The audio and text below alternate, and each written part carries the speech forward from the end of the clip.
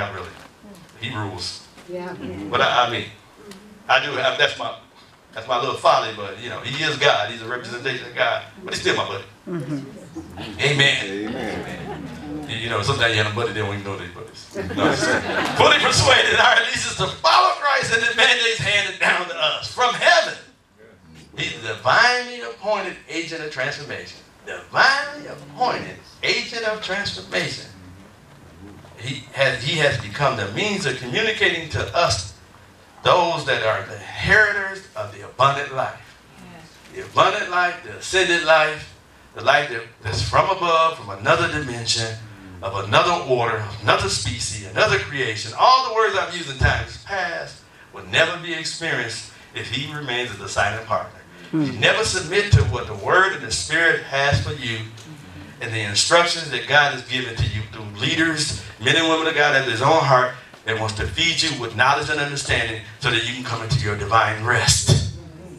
Cease from your own works. That's what it's all about, that you know that God has prepared a place for you. And that place, we know it's not streets of gold, it's not the next life, it's heaven in this life. That's what it's all about. He saved you so he can change the quality of your life. And the quality of your life will never change if you don't.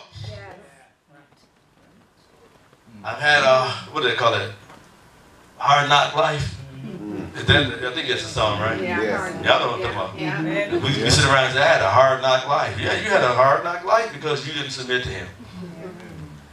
Amen. The way of a transgressor is hard. Every time I submit to God, I say, God, okay, you know better.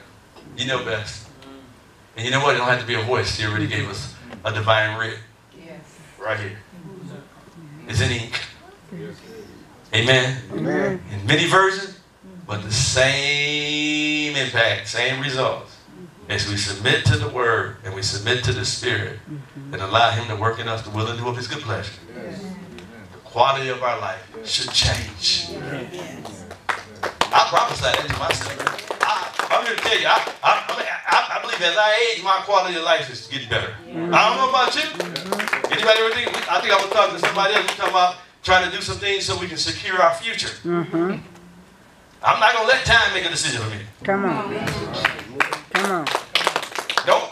I'm not going to leave my life up to circumstances, time and chance. I'm taking control. See, when I say I'm taking control of my life, I'm not doing it independently. All right. Me and the Spirit of God, the wisdom of God, taking control of my life. I want to make sure that when I get towards the end of my life, that I have a better life. Yes. And you're never too old to make that decision. That's right. Okay, just in case. Someone say, well, I'm at the end of the rope. Well, you know what? Tie another knot. Tie another knot. Keep tying until you leave. I'm at the end of my rope. You don't know how old I am. I don't care. All right. Amen. That rope is your purpose. Just keep tying the knot. You'll be around a lot longer. Amen. You might have to get on the... I told you, I could be 90 years old. If I can't walk, I'll push up. All right. That's right. I used to walk, just get there. It may take me 20 minutes to get from one spot in the room to the next. But I'm still, come on now. Father, we bless you. We thank you for what you're doing in us and your expectation. You're drawing us. You're actually leading us to a place of prosperity, mental prosperity. And you're not just stimulating our thoughts and trying to massage our ego, but you're actually trying to reintroduce to us some things that you already said concerning us from the foundation of the world. That's what it's all about. Not reincarnation, just incarnation.